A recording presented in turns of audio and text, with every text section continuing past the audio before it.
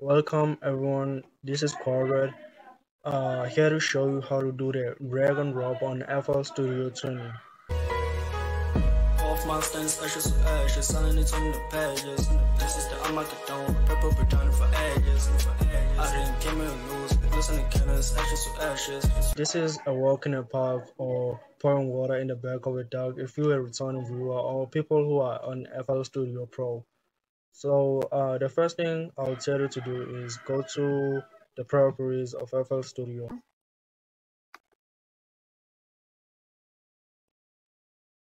Go to compatibility, and then you should make sure that you are not running it as an administrator.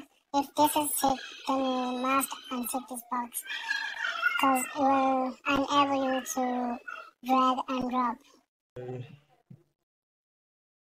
And then you go to your music files or your beat selection on your own folders, and then you pick the beats and then you drop it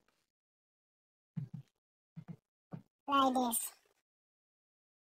and then let me lower the volume so I can play it. I hope it's gonna be friendly for your own speakers. On this video I'll also be showing you how to rename and assign track on your insert. If you don't know what an insert is, I might as well introduce you to the playlist, the piano roll, the channel rack. This is the mixer and the plugin Pico. You don't need to worry about these other ones. To me, they are obsolete because I don't use them a lot. You just need to know these five right here. Okay, let's play the beat. Okay, that was so loud. You might as well detect the tempo by doing this. You detect the tempo.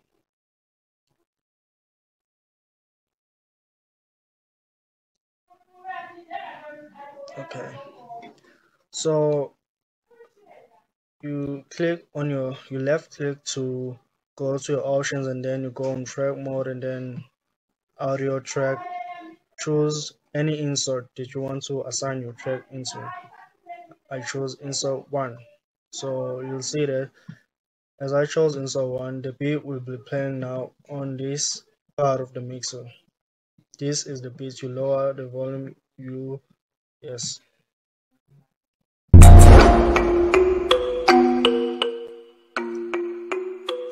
As you can see, if I lower this panel, the beat goes down a bit.